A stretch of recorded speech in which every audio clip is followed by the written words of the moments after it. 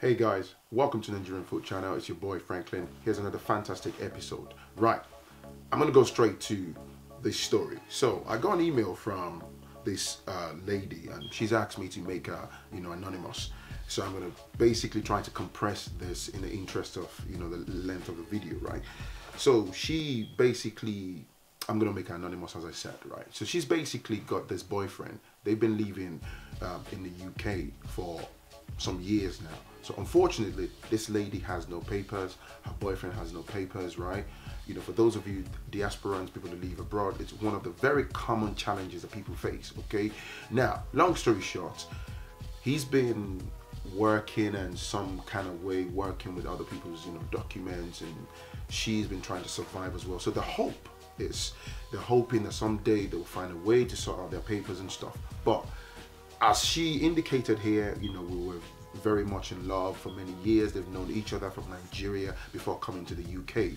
Now, he got in a major problem, right? He got caught up at his place of work. He got busted by, UK border force. So it came to the fact that, he had no papers and stuff. And then he got locked up in the, immigration, detention center, potentially facing deportation back to Nigeria.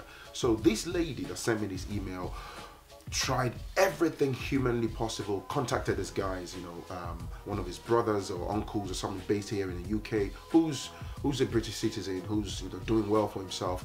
They put forces together with some other friends who were able to raise a few thousands of pounds to pay, immigration lawyer, just to make sure her boyfriend doesn't get deported, right? Which is fantastic, and I commend, this woman's effort, because you love someone, you can go to any extent for them, right? That makes sense. So anyway, long story short, during the course of the immigration lawyer getting involved in the process and trying to get this guy out to make sure he doesn't get deported, yada yada yada, boom, she discovers that he's got some kind of affiliation, or let's say relationship with some white girl, right, who's maybe of Polish or Lithuanian or something like that. Anyway, so from one of the EU countries, who's based in the UK. So boom, this matter basically, led to this discovery led to a major upset and stuff. So this lady now said, yo, who is this person and stuff? So anyway, the guy was temporarily released through the help of the immigration lawyer. So they had to go through the courts and all that stuff. So anyway, it became a massive argument. Okay, are you cheating on me? Are you sleeping with this woman and stuff? How come I never knew about her? Blah, blah, blah. He then said, no, he's not, sleeping with a white woman, yada, yada. He just kept her on the side. He's been talking to her about helping him to get his papers sorted. Basically, a sham marriage, an arranged marriage to which you would present to the authorities in the UK. The authorities would then believe that, that person is your partner, yada, yada, yada. You know the drill, right? So my man said, hey man, I'm just trying to survive here. It doesn't mean I don't love you and stuff. I was just trying to find a way to get my papers sorted. We're struggling, we're suffering. You have no papers, I have no papers. Long story short. So anyway, he then had to go to court, to go face, hearing and all that stuff. The hearing, the court process was quite stressful, as you'd imagine, right? But the good news is the gentleman didn't get deported and stuff. But here is where things went bananas. He denied. He said, oh, I wasn't, I'm not having any sexual relationship with her, yada, yada, yada. So it turns out that that white lady is pregnant. So he came out, and she, this lady as well has no papers, and, this is the person she loves dearly and all that stuff. So now, to fast forward, and she found out that her man has gotten this woman pregnant, sorry. So his explanation is, I had to do what I had to do, just so I can gain ground in the UK, and, so I can get my papers, and then once I get my papers, I can come down to you, and then we can sort ourselves, we can elope.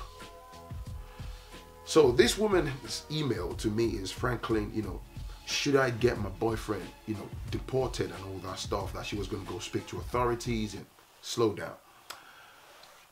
first of all, I'm sorry that you are caught up in this web of misery and complications and stuff. You know, you love someone, you fought really hard for him to make sure he didn't get deported. You love him, you had pictured your life with this guy, and then it turned out that he had gone to, you know, shag a white woman and got her pregnant. And I know this is a very common story within the black community, especially immigrants. You know, people trying to find their fit. People end up subjecting themselves to seriously complicated situations in the name of, you know, I need to get my papers and stuff like that. And I get it, you know, it's a really vast topic, but I would say respectfully, and who am I to give you instructions, but this is my take. Please don't, I know you are angry, I know you are let down, you love him and stuff, but this is my simple take. You know, if someone loves you, they will stay with you.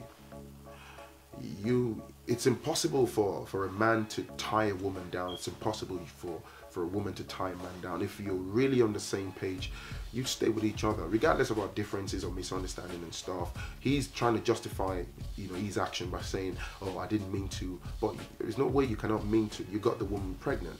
You know, now the white woman, as she said in the email to me, is latching onto that baby, you know, I mean, onto that pregnancy and stuff. And she's now saying to him that if you walk away, basically that pregnancy is turned out to be an entrapment for this gentleman. So if he tries to walk away or dump her suddenly, she's basically, now there's a major point here. The white woman is saying to him, I will sort your papers, you're gonna get your papers, but if you try to muck about, try to dump me with this pregnancy or elope and stuff like that, I will destroy you, I will get you deported.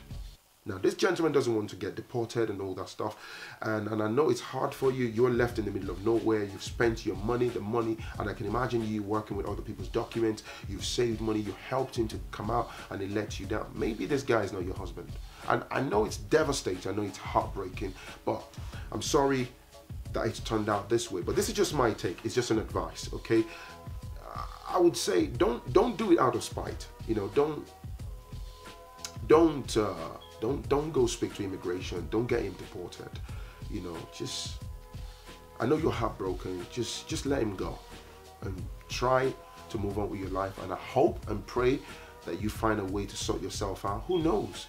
Maybe the next person you get to meet might be the person that would help you make that transition from being, you know, illegal to that. But being an illegal immigrant isn't exactly a crime. It's a vast topic. Some people would say to you in black and white, oh, you are in breach of immigration, you know, rules and stuff, which is in fact true, but doesn't exactly make the people involved. There's so many stories behind, you know, each person's journey and how they became illegal and stuff. So I cannot stand here and sound all righteous and try to taint everybody with a brush. That's not my outlook on life. You know, I need to hear your story and stuff. I appreciate you sending me this information, but please don't get him deported. Don't speak to authorities because they don't really care anyway. They might even grab you yourself and deport you as well. You know, UK Border Force, they control the UK immigration system.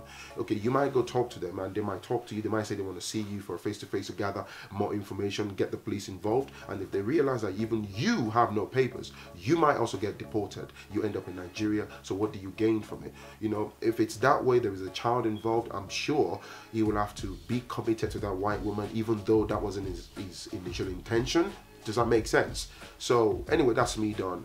I'm sorry you feel this way, but I would say don't get him involved. Don't speak to authorities. If it's still so heavy on your heart, I would say move on. Just leave him alone. It's a lot of pain to bear. You've known him from Nigeria. I can imagine you've been committed emotionally to that man for so many years, and this has happened. I bet he's got his own story, so I'm not trying to justify his actions. He's let you down completely, to put it quite simply. Let him go, okay? I wish you all the best in your endeavors. And I hope you find the man of your dreams, okay? That will put that beautiful smile on your face as you deserve. Thank you. It's your boy Franklin. If you haven't, smash the like button, smash the subscribe button. Feel free to send me your topic ideas to the email below, okay? And I'll see you in the next video. Peace and love. Bye now. Bye.